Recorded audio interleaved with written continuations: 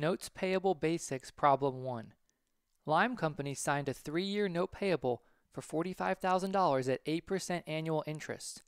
What is the interest expense for year 1 if the note was signed on August 1st, year 1?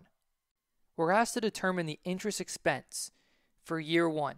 Anytime you're asked for interest expense, there's different types of items out there in accounting that you could be determining interest on. So it's very important to read very carefully in the problem to see what's involved and what's going on. You could have bonds, notes, other things that create interest. You could have interest on an asset, a notes receivable. So this is interest expense, so you're paying interest, but just keep in mind, whenever you see interest, be careful and focus on what the item in the problem is dealing with.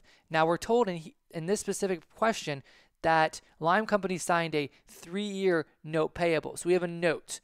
Now, calculating interest is pretty simple, pretty straightforward in accounting. There's obviously some tricks and some special rules you have to do, like amortization of discounts and premiums for bonds and things like that can make it more challenging.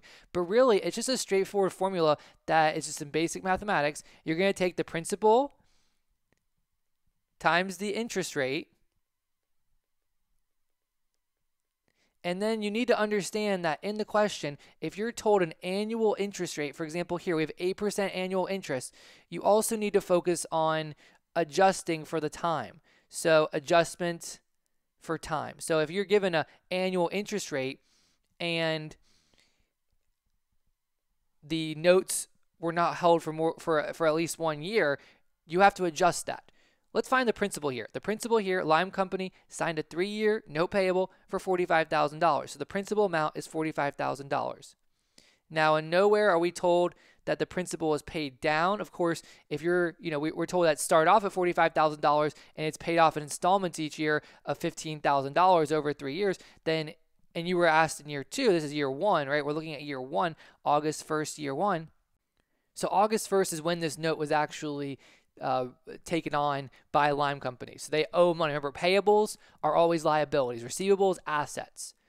Nothing in the problem says that they've paid off any of the principal. And the question is asking for the interest expense for year 1. We assume a calendar year business unless we're told otherwise. So what we're looking at is the note was issued by Lime Company saying we're going to pay money to this lender in the future, this $45,000, and we're going to pay 8% annual interest. So on 8/1, which is August 1st, through December 31, 12/31, again, assume calendar year.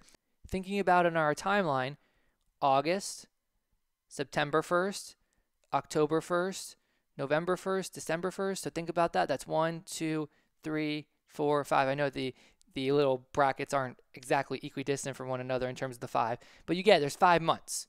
And again, this interest rate, which is 8%, is an annual interest rate. That's for 12 months. So we need to adjust that for time. So what I'm saying is you take the number of months when you're looking at the question, right? August 1st through December 31st is 5 months over 1 year or 12 months. And that is adjusting for the time. Now, of course, if this was on January 1st and we're looking for December 31st, it's 12 months over 12 months, right? January 1st to December 31st is 12 months. So 45,000 times 8% times 5 over 12 equals $1,500. So not too bad. It's just remembering the basic formula and understanding how to adjust for the time like we have here, August through December, and also paying attention what kind of respective item it is. Note payable, bond payable, because if it's a bond, you might have to amortize discount premium. These kinds of things, they have little tricks involved, so just keep that in mind when you're going through. This is notes payable.